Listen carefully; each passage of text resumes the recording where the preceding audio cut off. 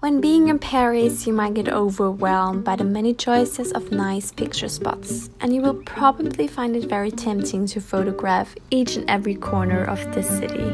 I'm going to help you find the right place by giving you an overview of my top 10 picture spots.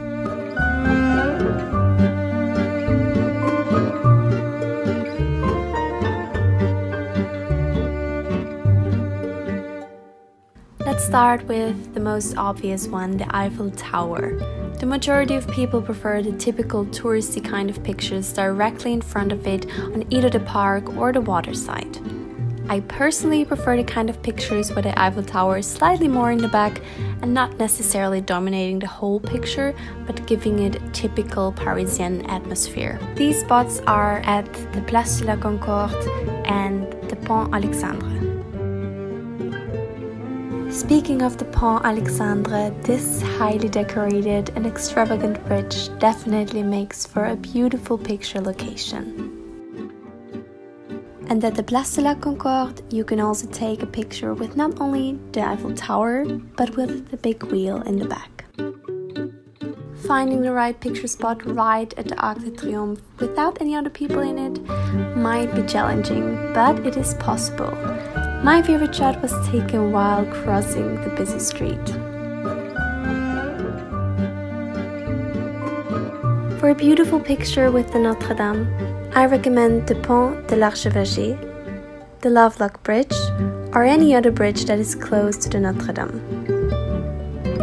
And of course, the Louvre should not be missing, since it is the perfect location for a romantic picture.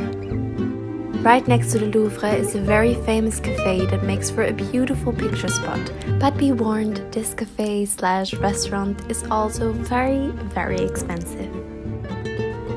And for another very expensive cafe, but for a beautiful picture spot that gives you a nice Parisian feeling, go to the Café de Flore.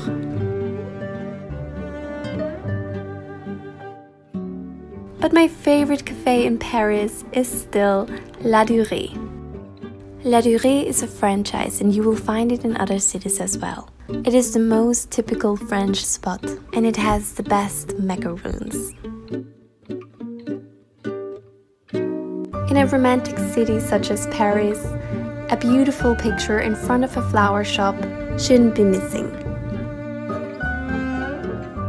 Even though it's not necessarily in Paris, but not that far away either, I need to include Versailles to the list, since its gardens and the castle itself definitely make for beautiful pictures.